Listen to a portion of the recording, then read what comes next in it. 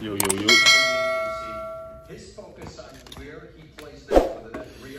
You see where we at with it, man.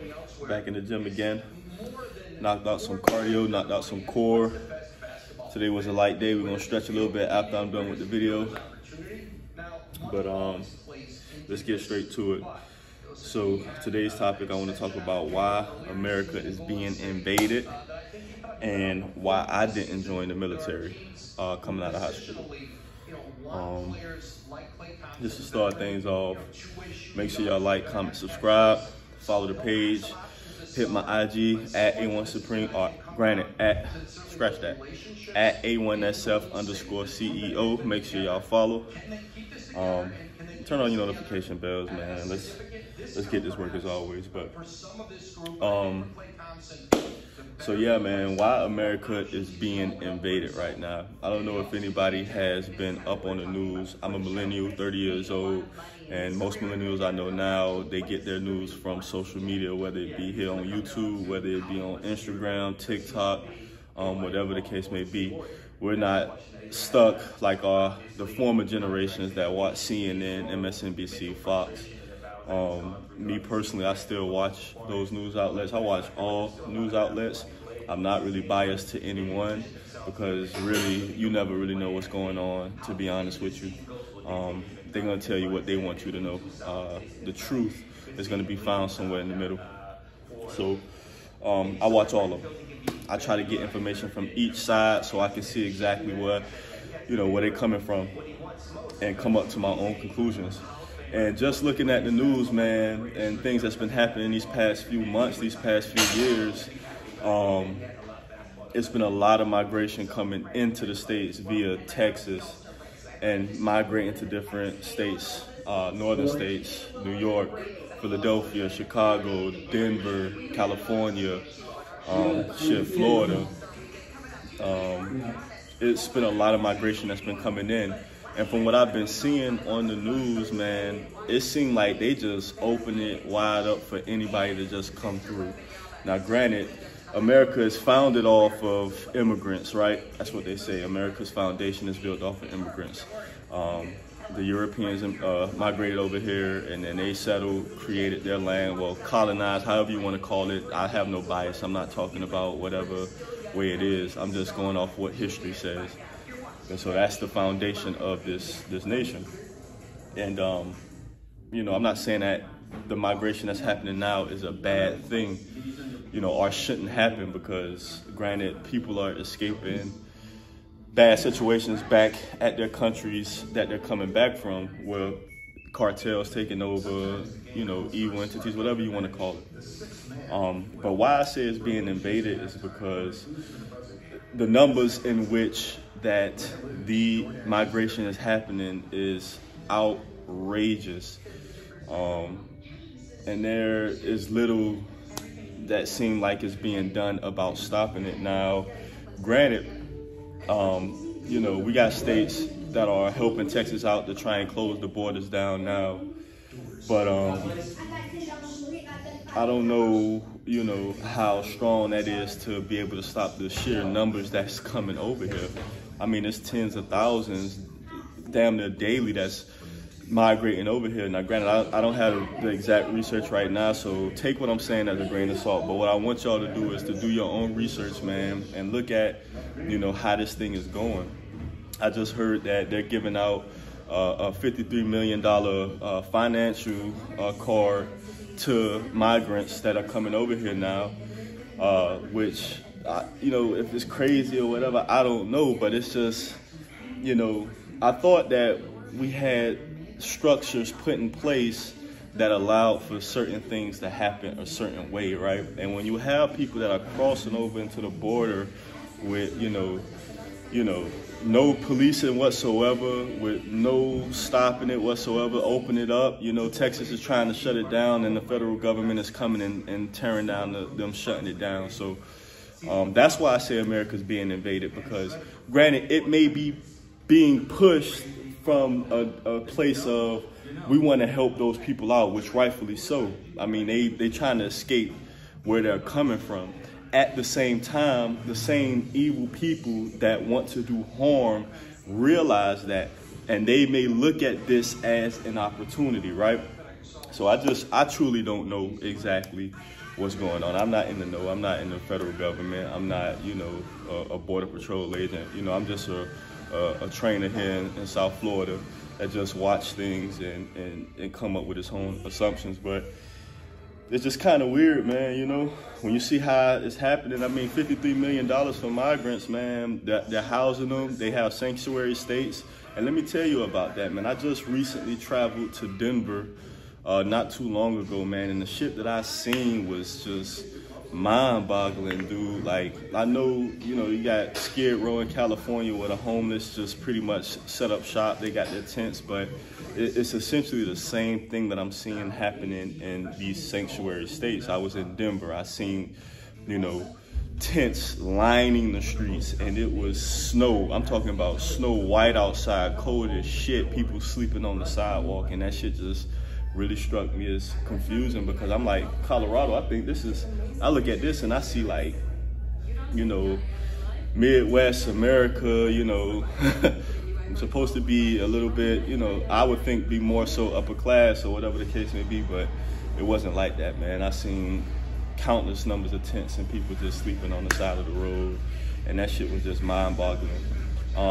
We had a layover in Philadelphia, and as I got off the plane, I saw this little Spanish girl helping out the baggage carriers, you know, carry the baggage off. Now, I'm not trying to be biased or prejudiced in any type of way, but she didn't look like, how can I put this in a respectful manner? She didn't look like Americanized Spanish person, put it that way. She looked like she, you know, had just came over here. And I'm glad, you know, she got some work. She probably is doing something for her family, which is a good thing. I also seen when I was in Denver, getting off the plane, you know, a Spanish family come together. Like, I saw a girl, we got off the plane and we hopped on the Metro mover to get us to the other terminal, and it was another Spanish older lady. She got off at the same terminal that we got off, or that I got off rather, and, you know, there was Spanish family there waiting for her. And when she came running, they came running with open arms and crying as if they hadn't seen each other in years, man. And listen, like I say, I'm nobody special, so I'm just speaking off of the things that I see. Though in those instances, that's the right move, because those people are trying to get away and escape from what it is that they're coming from. But listen, man, evil don't play by the rules, right? Bad people don't play by the rules. They do things, you know, outside of the rules so that they can get their, you know, they can get their stuff pushed forward, right? And so when you look at it, man, you see middle-aged men, you know, such as myself, you know, that in certain videos that's out there that's circulating of people that just are, you know, not denouncing America, but yeah, really denouncing it, throwing middle fingers up to the American people, and, you know, just, you know, seeming like they got bad intentions, right? Just looking at it, it seems like they may have bad intentions. So these are some of the reasons why I say America is being invaded. How do you stop it? I don't know, man. Talk to the people at Capitol Hill. Maybe this is what they want to happen.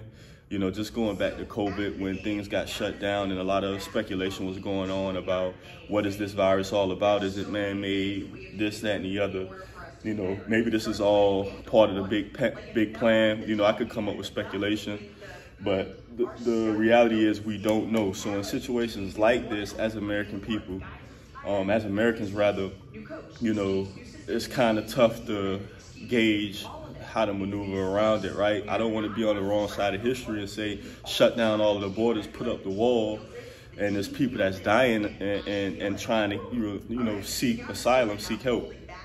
At the same time, I don't want to be too passive and just let anything happen, and now America becomes a third world country. But when you look at things and how stuff is changing, as far as inflation is concerned, the economy, jobs laying people off, it shows all of the telltale signs of moving to that pendulum going towards becoming a third world country, right? And I don't know, man. I don't know. You know, I guess only time will tell, and we'll have to wait and see. But I will say this, though. I like to think of myself as a history buff. History was one of my, favorite classes back in school.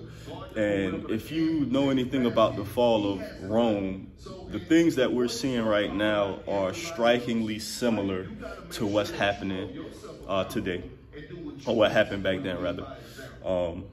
So, anybody can make a case either which way, right? Nothing's right, nothing's wrong. I think what's happening is what's happening. All good things come to an end. We might be witnessing the fall of America. Don't take my word for it, nigga. How your life is, Look at your life. I think that'll give you a good gauge of what's going on, man. If you're struggling and it's tough for you to go out there and get the basic necessities, right, and you don't see any way out, what you think? Do you see that the help is on the way? And listen, I'm all for self-preservation, man. Ain't nobody gonna help you out here. You gotta go out there and get it on your own. Shit, that's the reason why I'm making these videos now. I just gotta put in the work for myself. Ain't nobody trying to hear a grown 30-year-old man crying about the state of the economy and shit that's going on like that. Nigga, get your ass up and protect and provide. That's what you're supposed to do. So, those are just some of the reasons why I think America is being invaded, I truly, not me personally, just giving my personal opinion, that's the reason why I think America is being invaded. Because granted, if it's coming from good intentions, a lot of times good people get taken advantage of. Like I've been in the dark side as far as like working the nightlife and working security and seeing things, on the other side, as opposed to people that may, be godly and in the church. I'm in the church too, but a lot of times those people get blinded on a false reality of what the world is, thinking that everything is always going to be good, everything's always going to be positive, man. Like, nah, man, that shit, those people get taken advantage of, and, where's the protection for them? Because they were being nice, and think about it, even with yourself, the times where you were so nice to people that were just taking straight advantage of you, man, just taking straight advantage of your kindness and using it as a weakness, right? That's the same thing on a grander scale with the country, man. That's, how I look at America, how I look at life in general, right? I look at it from a lens of my life. So how things are going in my life is put on a bigger scale to what the whole world is about. Even though the world doesn't revolve around me, I know I play a part in it. And certain ideals and things that I do are the same ideals and things that happen in reality, so nothing's escaped from that. Nothing can be escaped from that. So that's my reasoning on why I think America is being invaded, man. I think that we're being too nice. We've been nice, and, people take advantage of that niceness. They look at it as a weakness, man. And, only time will tell what's going to happen. Only time will tell. I will say this. No matter who you want to vote for, Trump, Biden, whatever, it's my opinion. I don't think any of them is the right person, in my opinion. I don't think Biden is, honestly, I don't think he's enough to be able to take on, the stresses of what's going on. I mean, I think this man is out of touch with, the modern society. That's my thinking. And I think a lot of people that back Biden are out of touch as well, because a lot of them are from the older generation, right? Like I said, I'm a millennial, so I think a lot of the older generation, like my mother, people who are diehard Democrats, I think they're kind of out of touch with how things are moving and how fast things go, and how indoctrinated they have been to how the reality of the world was back when they were our age, but now things are changing. And at the same token, I don't think Trump is the best alternative either, because this man is radical, He is, some of the things he say, I kind of stand weary of it, because when you start moving off of numbers and facts and statistics, who does these things benefit? When you say make America great again, well, when was America great and for who was America great for? I think at this present moment, as a state for black people, I think this might be the best time America has ever been for African Americans, in my opinion. But when you say make America great again, you know, it seemed like you want to take it back to the 50s, 60s, 40s, 30s, and 20s, where our people were segregated and treated less than. And then you can even look at it and think the small policies that's happening. I'm here in South Florida, man. In Broward County, they just came out with a list of schools that they're planning on closing down or selling to, you know, create affordable housing. So they say, sounds like projects to me, but those schools ain't nothing but black schools. I don't see any of, you know, the predominantly white schools that are placed on those numbers. I see nothing but black schools that's being placed on those lists. And what they're saying is, okay, well, the enrollment is down, and, you know, we're thinking about putting it up. We got about 18 months to see exactly what it is that we want to do, what we want to come up with. And from a business mindset like that I have, what I'm hearing is we got 18 months. That sounds like y'all shopping the schools, and within those 18 months, if the biggest bidder comes and buy it, y'all gonna sell it. So it's either the biggest bidder will come and buy it, or, you know, you're fucked, essentially. That's how I see it. And, you know, then you got the critical race theory that they talk about with the governor here, and, you know, some of those things are just lined up as tactics, in my opinion, to set up for something bigger, to set up for, you know, a deeper agenda. I don't know. You know, take this with a grain of salt, but I'm just speaking off of the things that I feel. So this is why I'm saying I think America's being invaded, and it may be a part of the grander scheme for whatever it is that they got going on. You know, I think if Trump gets back in office, I do not think for African Americans it will be all great like they think it will be, like they think it was back in 2020. I do not think that at all. I think if you're African American and you think that Trump getting back in office is going to benefit you, you must be careful. That's my opinion. Because history shows, man, like, and some of the stuff, the rhetoric that they saying, bro, you know, shutting down the borders and mass deportation and, you know, cutting crime down. Do y'all know what that looks like and what communities these affects? Because they already tell you the communities that's being hit the most by crime, right? So when they want to police crime more and really go harder on crime, what communities are they really talking about, man? Let's get real about this thing. So I don't think Trump would be the best alternative either. Now, who do you vote for? Is it Robert F. Kennedy? I don't know. I don't know too much about his policy and what he thinks to say he probably would be the best choice. I don't know. But you make your own conclusion and you come up with what you think would be the best, and pray. Pray. So that's just a little bit of some I thought on why I think America is being invaded. You know, only time's gonna tell. Now, going into the next topic, as far as why I didn't join the military coming out of high school. So now why I want to talk about this is because it kind of correlates to what I'm talking about now. Back when I was in high school, I had a moment where I was going to join the military. Now, I played football. My dream was to get a scholarship to the University of Miami. It didn't quite work out that way. I had some, you know, things that kind of railroaded me and stopped me from getting to that next level. But, you know, my thinking was, all right, well, you know, maybe they didn't offer me a scholarship. What I could do, I can join the Army, you know, hit the school at West Point, play on their football team, transfer out in a couple of years, and then hit, you know, the school I went to. That was my thinking. So I called the recruiter. I was going to do it. But in essence, in the time for me to go ahead and make that decision to show up and actually hit the recruiting office, I thought about it and I said, nah, man, this isn't what I want to do for my life. Like, why am I going to put my life on the line for a country essentially that don't give a fuck about niggas like me? That's what I was thinking. This is how I felt. And I was like, why would I, you know, go ahead and die about a country that don't care about me, man? That's what I thought. And those were the reasons why I didn't join the military. That was actually the main reason why I didn't join the military, because I felt like at the time, you know, we had the Trayvon Martin stuff happening. I graduated in 2012, by the way, so we had the Trayvon Martin stuff that had happened. And, you know, police brutality was kind of big. Black Lives Matter, I think, was just coming into the motion. And I was stuck on those ideals because You know, as a young kid, you just follow what your mama, what your grandma, what your, you know, people around you say. You don't necessarily have your own mind.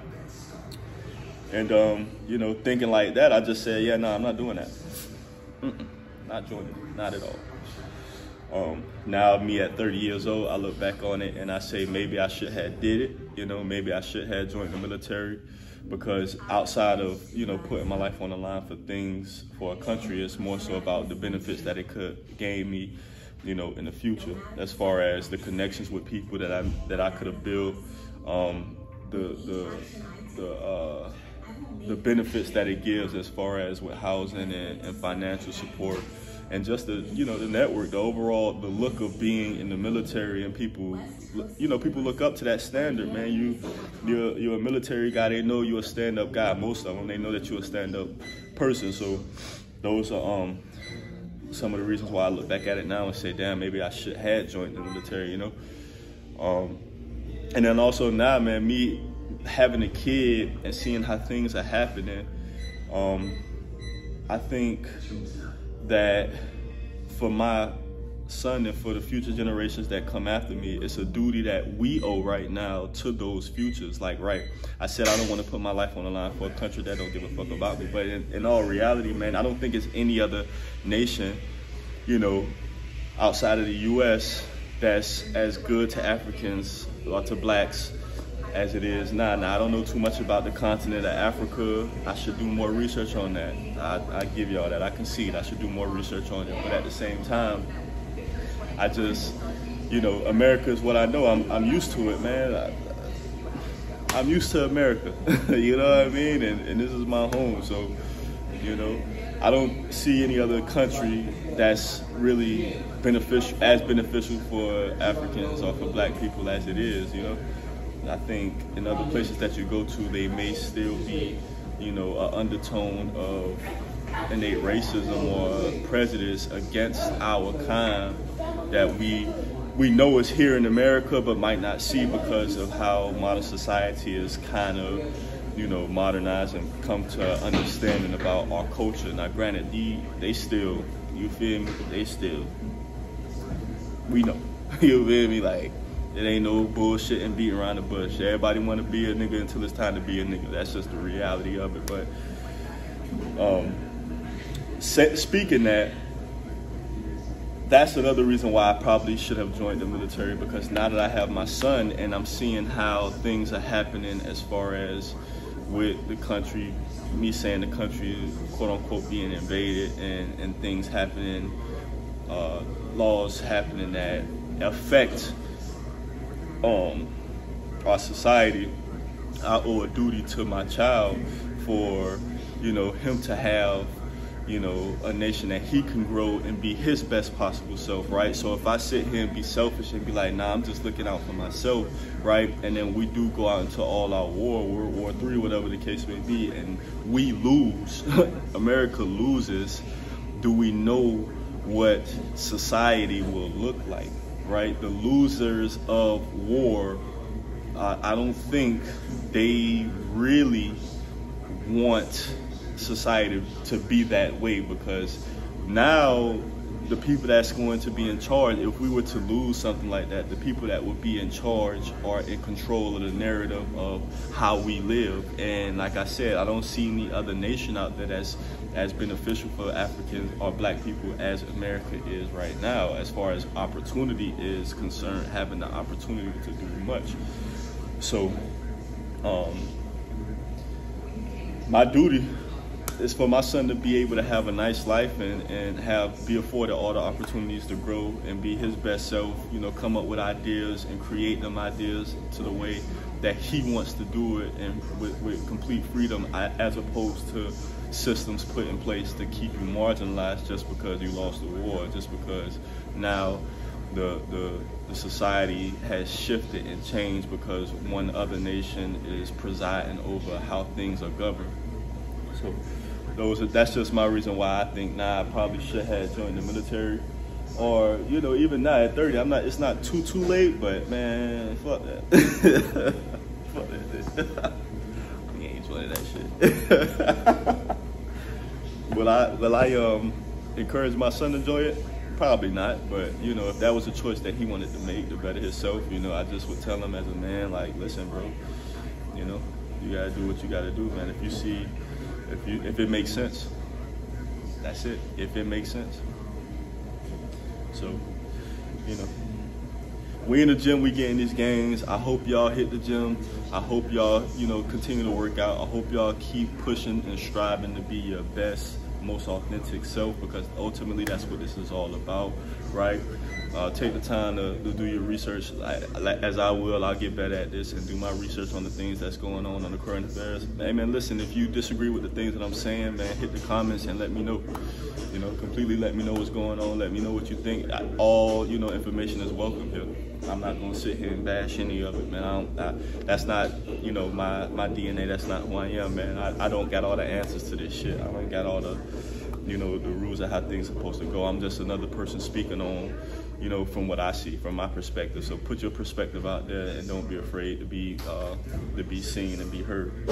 And like I always say, let's get this work. Second out.